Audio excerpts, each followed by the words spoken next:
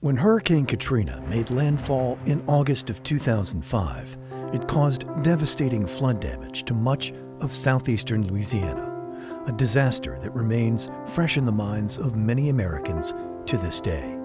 While there isn't much good to take away from such a historic tragedy, it did lay bare a glaring weakness in United States infrastructure, bringing awareness to an important but often overlooked facet of society. People often think of infrastructure as just roads, but it's so much more than that. Waterways, stormwater systems, whether it be airports, bridges, port of entries, levees. Well, one of the underlying factors was the rising coastal water had a negative impact on how severe Katrina was. The condition of the levees was severely inadequate and also exposed the condition of our stormwater system. Unfortunately, everyday wear and tear, coupled with an increasing wave of natural catastrophes, doesn't exactly paint American infrastructure with a hopeful brush. Every 4 years, the American Society of Civil Engineers publishes its report card on the condition and performance of America's infrastructure. Its most recent report from 2017 grades U.S. infrastructure at a D. I think the condition of the overall infrastructure of the country is in poor shape because of lack of funding over a large number of years. The expansion of the road system has not been part of the priority. It's been prioritizing the maintenance. You go to some of the larger urban areas, they don't have a rush hour in the morning, the rush hour in the afternoon. It's all day rush hour.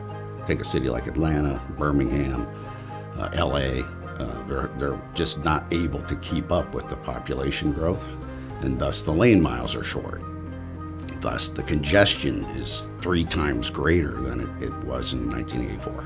Most roads fail from the bottom, so if they're not adequately protected between the soil and the aggregate or the rock, you'll have a perpetual issue with potholes. If you go down the highway and you see slopes, cut slopes on the highway, and you see rilling on the highway, that's really erosion. Channels, rivers, streams, levees was a huge issue with what went on in New Orleans. So all of those applications I just described are susceptible to erosion. I think what people don't understand is that sediment is going into our waterways and can cause not only pollution, but can also be in a situation where you can have loss of life and that type of thing. So it's very, very important that we control it.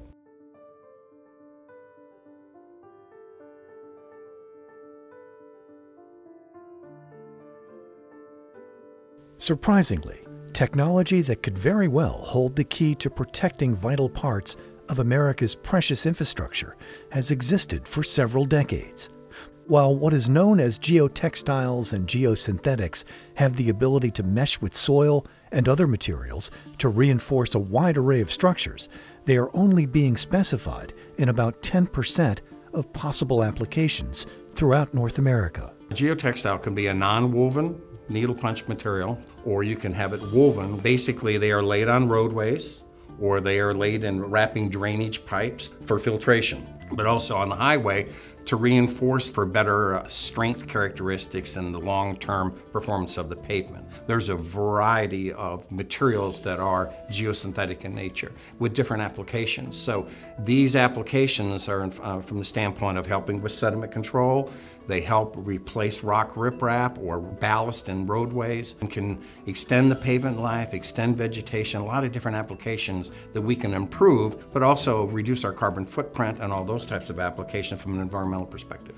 If we are spending tax dollars on these infrastructure projects, we need to make sure that they're going to last. Luckily, Propex GeoSolutions has decades of rigorous testing and innovation under its belt, firmly establishing itself as the premier manufacturer of geosynthetic and erosion control solutions. In the wake of Katrina, the U.S. Army Corps of Engineers embarked on one of the largest and most comprehensive public works projects in American history in establishing the Hurricane Storm Damage Risk Reduction System. Propex's engineered earth armoring system was selected by the Corps to rebuild and strengthen several million square yards of levees in the New Orleans area. Spent a lot of time in New Orleans with all of the decision makers in New Orleans, including the governor. We also spent a lot of time in Washington with Senator Landrieu, Senator Vitter, and the head of the Corps, General Bo Temple, and getting all these concepts. And what we found was it has to be tested, absolutely has to be tested. So the Corps of Engineers put together a task force at Colorado State University where we actually tested these materials in a wave-actuated system for overtopping. And it's just an awesome facility. When you sit there on that testing facility and that water's coming down that slope, you can feel it. I mean, it's very, very strong. The results of that testing basically resulted in a $500 million contract to armor the levees in New Orleans on the backside. While Propex GeoSolutions has provided a durable, effective answer to extreme weather events, the use of geotextiles for roads, bridges, and tarmacs can make an immediate impact on resources we depend on every day. The use of geosynthetics in infrastructure applications, we use them in many ways to improve performance or reduce costs. These are extremely durable materials. Most of what we deal with are made out of polypropylene. You've got very inert, very stable products that can last up to 200 years in most environments. There's huge opportunities to adopt more uses of our products that would significantly improve the quality of life across the board. How do you address the issues that we have in infrastructure with less money, with less funding? And our products provide a means for that. California and Texas are leading the way with the adoption of geotextiles, and they have seen substantial savings. We're seeing a savings of 20% on every new lane mile and 33% on every repair. And the numbers we're talking about are substantial, $2 billion a year. Offering an ease of installation and a proven track record of improving useful design life, Propex continues to offer solutions that help build and rebuild America's infrastructure, all while offering products that are environmentally sustainable. At Propex, what we've done is pioneer the trilobal fiber. It's a cloverleaf type of cross-section, and what that does is it traps water within the grooves of the fiber through surface tension and allows us to have better vegetated growth because we're providing more water to the plant as the vegetation matures. This is extremely unique and it's innovative. Looking at it from a different perspective, it's trying to find the correct solution, the best solution, the most innovative solution for that. Big part of our business is meeting standards. So you can imagine if you have an investment that you're making on a highway or a levee or slope stabilization or repairing a dam, you want to have product that's going to perform. We take a lot of pride in the product that we provide, in the services that we provided, and it's very rewarding to see the security that comes with that. And so it's critical that we meet those standards because failure can be catastrophic. Levees, retention ponds, railroads, shorelines, highways.